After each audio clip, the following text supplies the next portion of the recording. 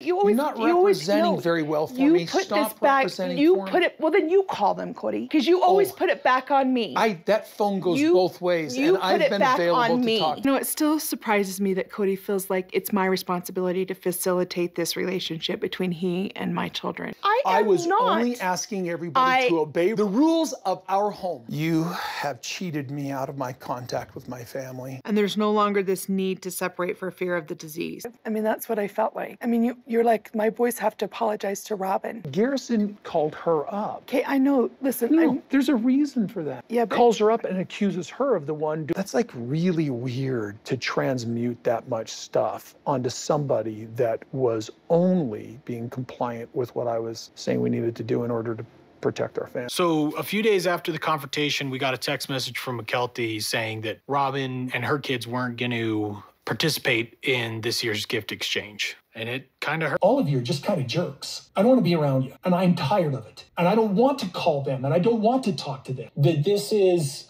us going, you know what, Robin? Have it. Because we don't care anymore. We're all grown adults that don't need a father figure anymore.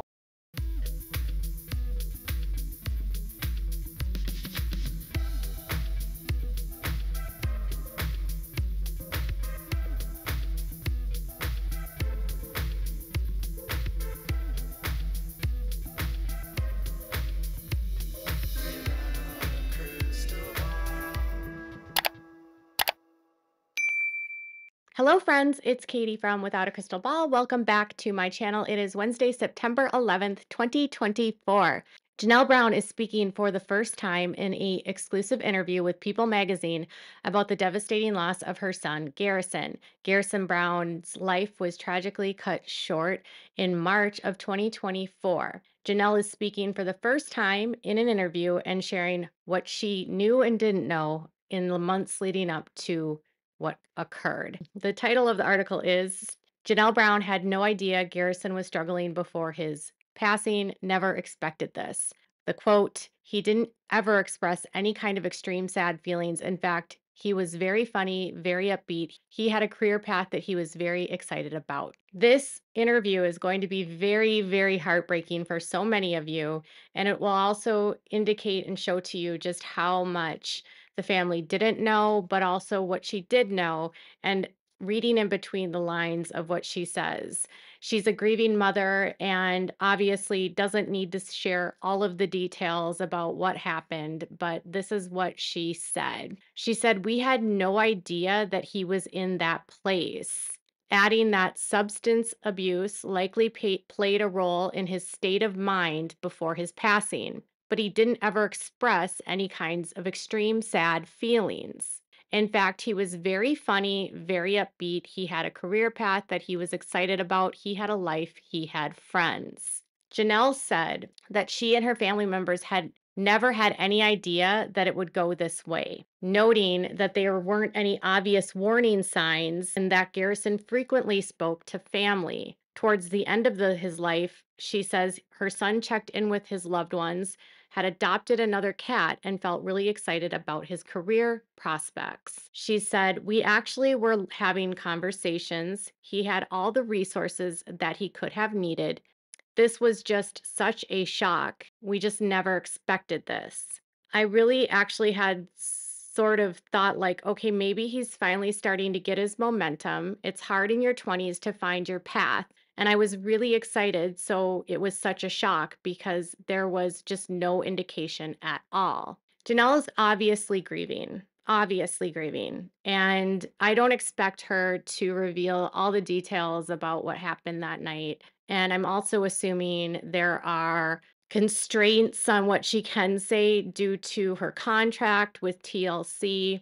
But according to the text messages and what she told the police, she did know that Garrison was struggling. And I hope that Janelle knows that it is okay to acknowledge that and it is not a failure as a mother that she knew and it still happened. It doesn't mean it's her fault. And I hope she knows that we know that she tried. She did reach out to him that night. She was worried about him that night. She was very concerned. And he acknowledged to her in his final text that he struggled with thoughts of ending his life. And he assured her that he didn't have anything in his house that could lead to him taking his life. So he was definitely not in a good place that evening. And she definitely knew he was struggling. She may have not understood the gravity of the situation at the time. Janelle also noted that she believes that a lot of young men his age suffer from mental health issues that never get addressed. She said, we should be speaking more, especially about mental health for men, and that there's no shame in getting help and seeking help. We just had no idea this was such a shock to us. Janelle did again know what was going on. I think again, she's trying to protect herself, and I'm sure this is so hard for her. I know that in time, she'll probably stop blaming herself, and it's not her fault. I just hope she knows it's not her fault. All of them knew that he was struggling. She talked about it on the show. I don't believe that any loved one of anyone that ends their life that believes that this is going to be the outcome. I think we all think that we can prevent it, and that's just unfortunately not true. Now, Janelle says that her family members do real check ins whenever they connect.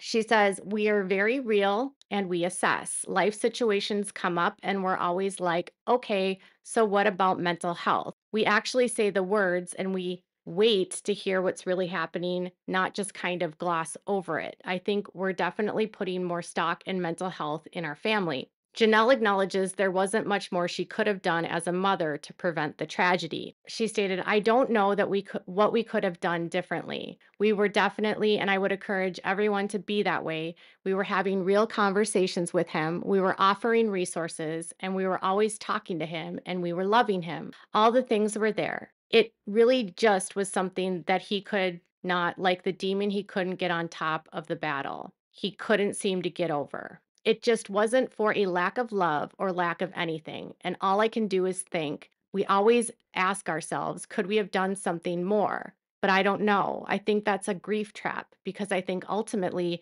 everyone is responsible for their own actions and their own decisions. But we did everything. We really did everything that we could have done. And unfortunately, sometimes that still isn't enough. I think in this specific portion, what is she speaking about, and the demon that she is referring to is alcohol, and that this was a demon that he couldn't get over.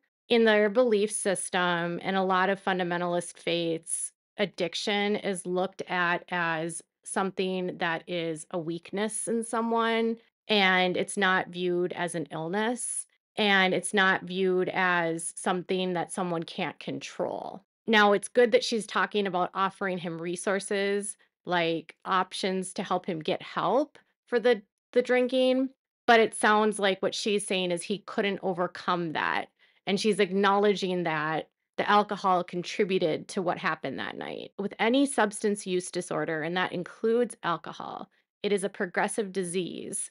And once you get to a stage where you are an active, dependent user of it, and it controls your life, you no longer have control of your use of it. And the only way to get over, quote unquote, getting over what the illness is by getting professional help. Unfortunately, due to the culture that they are part of, the cult that they're in, there is so much ignorance around substance use disorders along with mental illness. And unfortunately, there's a great stigma on it, with many in this culture believing that both mental illness and substance use disorders are a weakness of someone, maybe Satan taking a hold of something in their life. And unfortunately, it's hard for people to get help when they've been indoctrinated to believe that something is wrong with them and it's their fault that they've done this.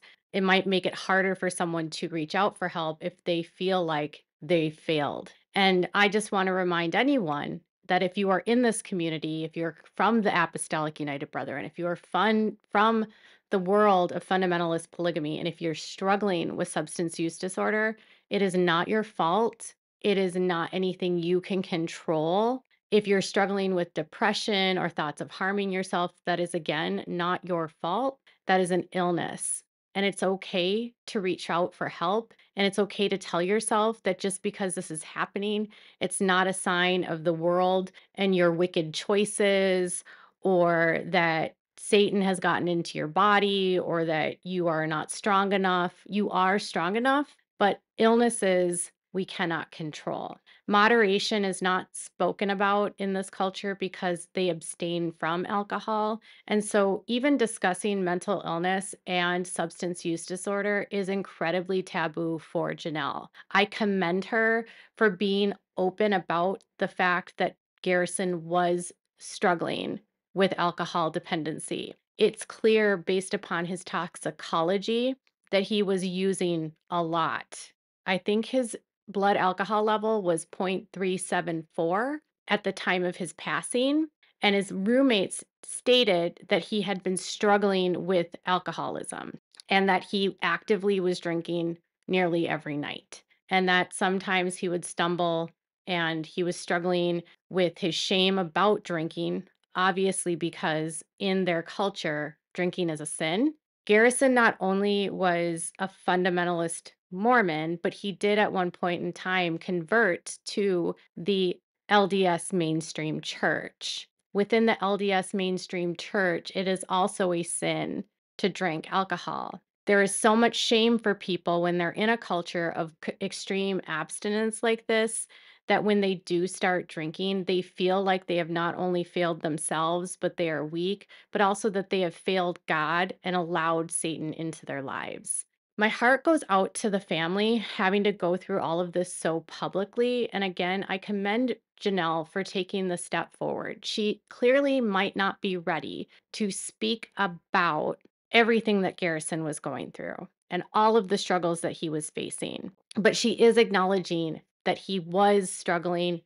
They provided resources, and she doesn't know what she would have done differently. After I read this article, I reached out to someone from the Apostolic United Brethren, a former member, and I asked them specifically because this person has a unique perspective, not only as someone that grew up in this culture who is a family member of Christine Brown's, but also because once they left this culture, they went on to get their master's degree and now work as a licensed therapist. In their work, they specifically help people that are dealing with substance use disorder. And so they were able to provide to me a perspective that I think might offer to you an understanding of the belief system along with the struggles of individuals dealing with these challenges. They said, there is so much heartbreak in her statements. I can believe she didn't see it. She wanted to believe everything was okay. She was checking in. She was reaching out. She blames alcohol as the demon he couldn't escape. But when I work in counseling with addicts, one of my first questions is, what is going on in your life that is so awful that you need to escape? In Garrison's life, he was always escaping the pain of his father's rejection, a hole that couldn't be filled, the feelings of hopelessness he was experiencing. He tried to fill it with purpose, his career, the brotherhood of the military, a new cat, but alcohol is a depressant and helped to push the hopelessness over the edge. It is so painful and so sad. So I want to thank this former member for providing me that context because it's very challenging for anyone in the Apostolic United Brethren to address topics like people ending their lives or substance use disorder because both of these are sins in the church. And so many of the people in the church believe that both of these are wicked and evil. And often, and too often, families that deal with these issues brush it under the rug because they're told that they need to, keep a positive face for polygamy, to always show the bright side of polygamy. They don't want to show the darker, more tragic issues that happen within their culture. And I hope that in all of this, if the family is now beginning to open up and talk more about mental health issues, that it will open a door for others in the family to consider getting their own help if they're struggling and not relying on naturopathic remedies to manage their mental illness.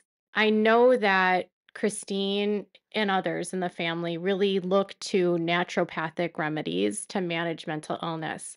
And I understand that this is ingrained in their system and there is fear around pharmaceutical drugs because of the culture that they're in. I know that Christine went on medication when she was postpartum and it helped her tremendously. So I do know there's a window that there's an openness in the family to go that route. And I just know that if anyone in the family is watching, and I don't know if they do, I know I'm not their favorite, that if you are struggling, it's okay to speak to your doctor. Pharmaceutical medications are not evil. If you do have a chemical imbalance, they can help you get to a point in your life where things can become more manageable, your symptoms improve, and you can get back to what it is that you care about. And I also hope that they know that there's always therapy available and that trauma therapists can help them deconstruct. There's resources through organizations like Hope After Polygamy and Holding Out Help that can help with counseling if you don't know where to go. And this is a very heartbreaking reality in the world of polygamy that happens too frequently in individuals that leave this culture, and specifically to the young men of the culture. Young men are cast out and rejected by their fathers because they become competition for women. And those men that don't comply and don't conform are shunned. And that rejection can be very painful for anyone to manage. I truly hope that in time, Cody Brown can acknowledge the damage and the pain that he has caused to the children in his life that he has abandoned. I don't have a lot of hope that he will, but I hope that the kids know that they don't have to be in pain. They can get help if they're struggling, and there's so much help out there, and it's not your fault. You are not wrong for feeling sad about what your father has done. Don't make your father believe that your disobedience is worse than the worst thing in the world. Don't let your father's actions and words about you penetrate your souls, because you are survivors of a polygamous cult and you are survivors of reality television.